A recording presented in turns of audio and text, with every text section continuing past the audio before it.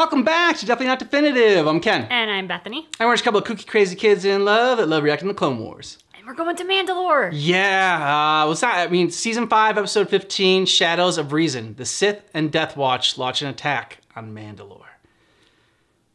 Yeah. All right. So, are you ready? I'm ready. Alliances can stall true intentions.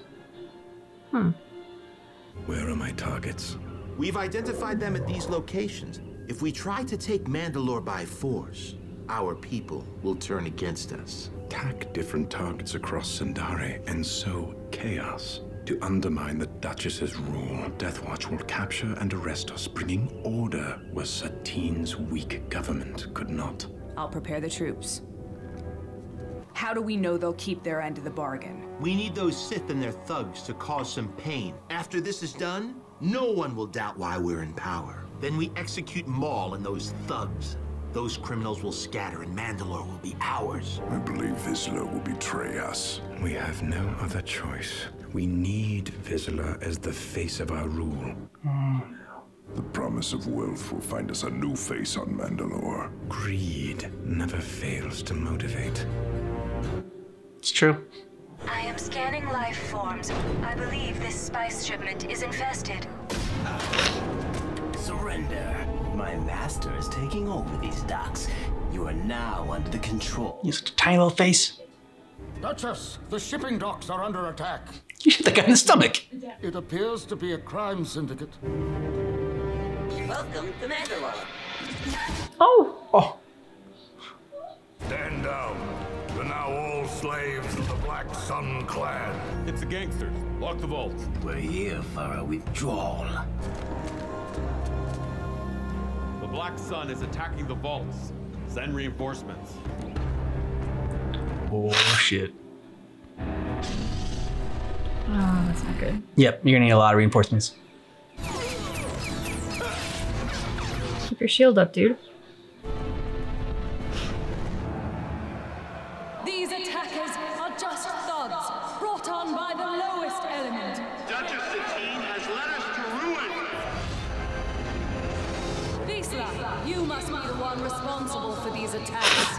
Death Watch is here to save you from these intergalactic gangs. Great acoustics in that place. This is a war, and we will win.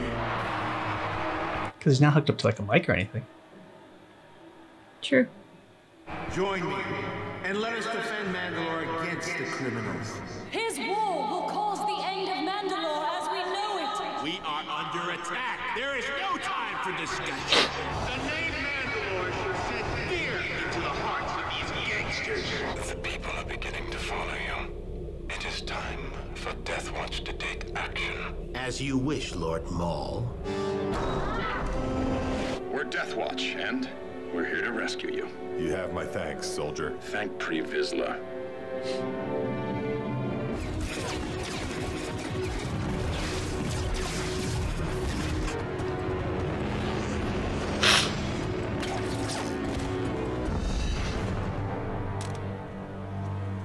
You're safe now. Death Watch, our saviors. Stop them! They've robbed the main vault!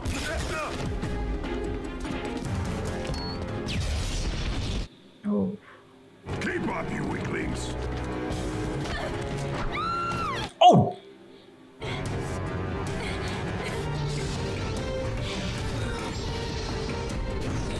Oh, nice. I wonder how they're going to take down Spaj. Okay, with the saber. This monster will not trouble the people of Mandalore any longer. Don't gloat too much, dude. I was pulling my punches so you could win. Oh yeah, Savage could wreck him. Pre Vizsla and his men have entered the palace. Should we stop them? How can we? People are on their side now. No! There will be no bloodshed. Do you hear the people?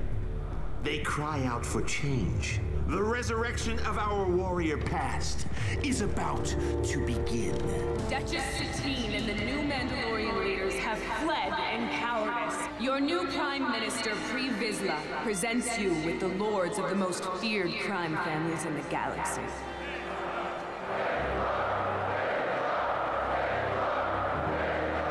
You cannot hold me here. I am the Duchess of Mandalore. Here for a visit? Or has peace betrayed you too, Duchess? Peace exists only in the minds of the faithful.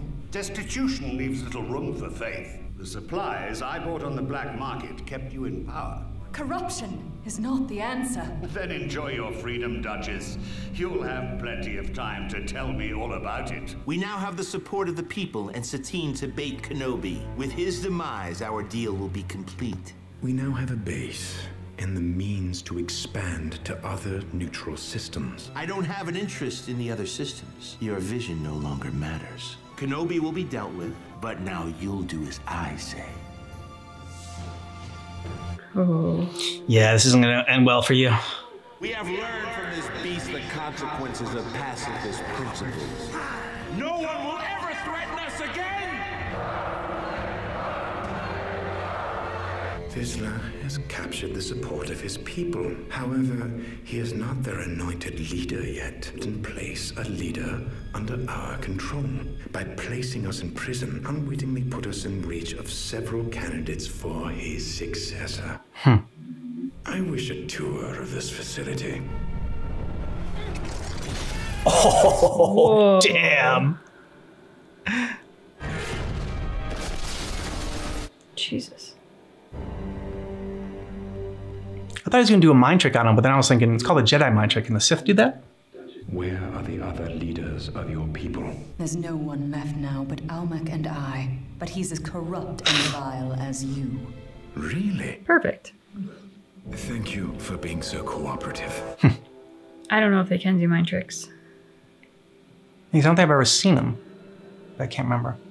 What was your position in this government? I'm the former Prime Minister. He's a murderer. He caused the death of children. Wait. What do you want from me? Mandalore is in need of a Prime Minister. We were. But how can two of you overthrow Vizsla and his supporters? I will challenge him to single combat in front of his men. He will not deny me.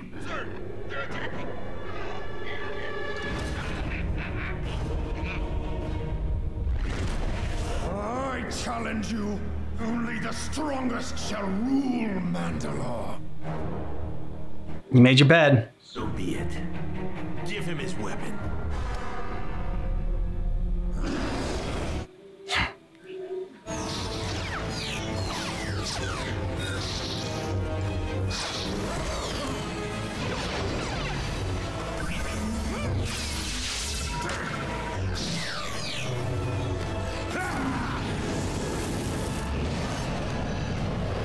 You could have just moved the fire down a little more.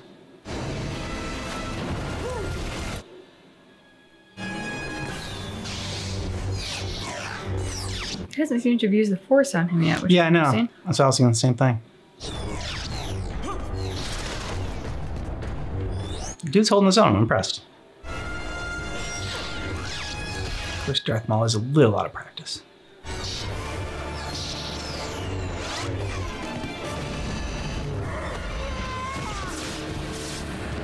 There goes your fancy jetpack.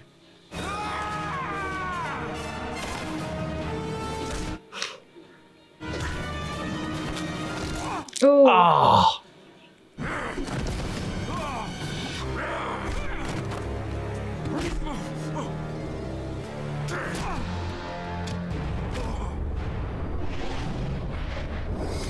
Yes, Darksaber. Only the strongest shall rule. I claim this sword and my rightful place as leader. Yep, she won't go wrong. No outsider will ever rule Mandalore. You will all die. You're all traitors. History will not see it that way. And how quickly they turn on their own. Yep. Don't worry, she'll be back.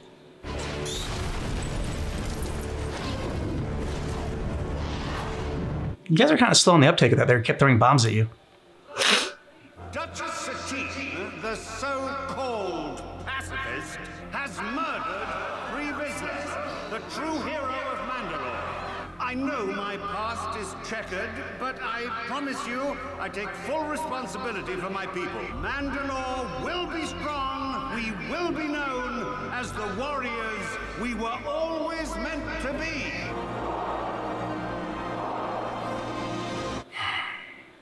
I shall waste no time in building my administration. I will hold you personally responsible for their failures. Yes, Master. Go. Rule my people.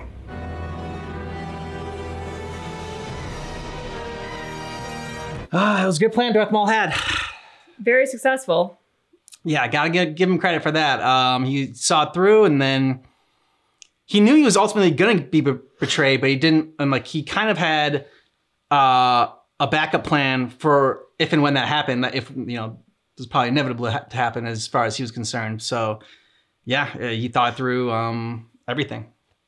That shot of him at the end on the throne was just such a great image. It was such a terrible image, but such a great image. Really good cinematography with that to create that. And it's nice to go back and revisit Satine from the earlier storyline. I was a little bit surprised by like her new wardrobe.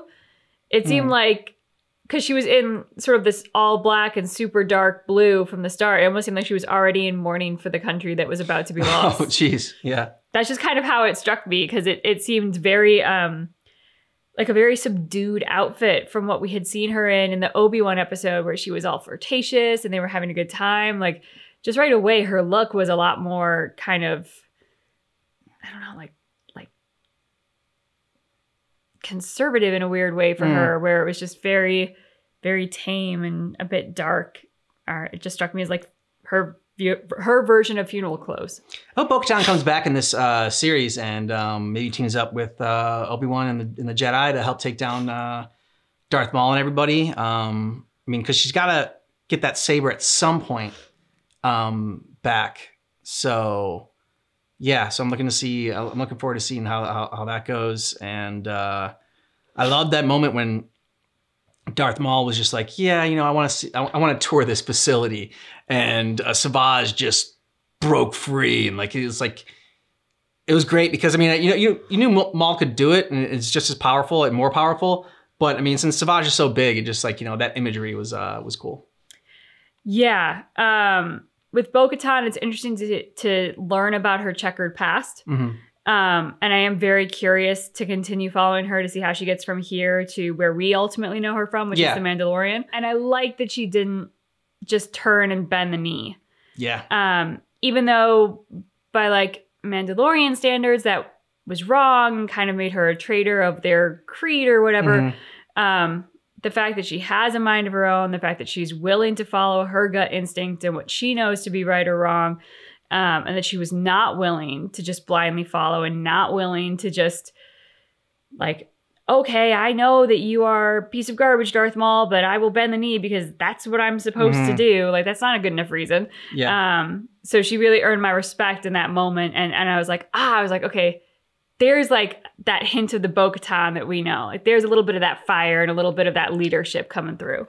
Well, I mean, yeah, and it fits her character from what we know her as from The Mandalorian later on, when she like will not follow tradition or whatever, or the rules just because that's what she's supposed to do. Yeah.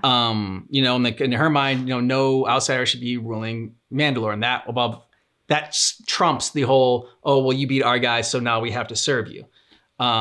So there are certain rules that are like, yeah, that mean more. Now, did you think that the look at the end when the leader of Death Watch died, Darth Maul killed him, the look that Bo-Katan gave, was that like a look of, oh my God, they just killed like the man I love, or oh my God, they just killed like my leader? And both thoughts crossed my mind. Yeah. So it wasn't far off. I think what they were going for was leader. Yeah. And I think this guy had maybe earned her love for him as a leader. I don't think they were romantically involved, but of course, if I learned that they had been, I wouldn't be surprised based on her reaction. Yeah.